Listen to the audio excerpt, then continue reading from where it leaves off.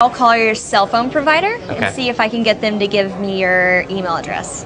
I bet they're good. I bet they have my back. But yeah, go for it. I'm gonna spoof from your number, so it's gonna look like it's calling from you. Okay.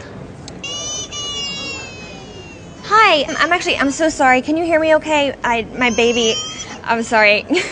my husband's like, we're about to apply for a loan and we just had a baby and he's like, get this done by today. So I'm so sorry. I can't call you back.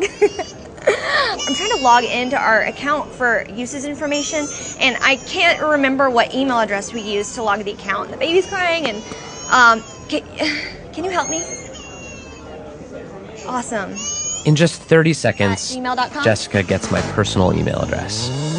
Now, if I needed to add our older daughter on our account so she could call in and make changes, how would I need to go about doing that? You would have to send me a secure PIN through a text message? Yeah, well, the thing is, I don't think I'll be able to receive a text message if I'm on the phone. Shh. Oh, I'm not on there either?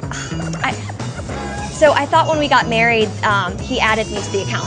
Okay, my Jessica name uses my girlfriend's name and a fake social security number 5127. to set up her own personal access to my account. Wait, I'm sorry, so there's no password on my account right now? Can I set that up? She even gets the support person to change my password. Thank you so much for your help today. So she just basically blocked me out of my own account.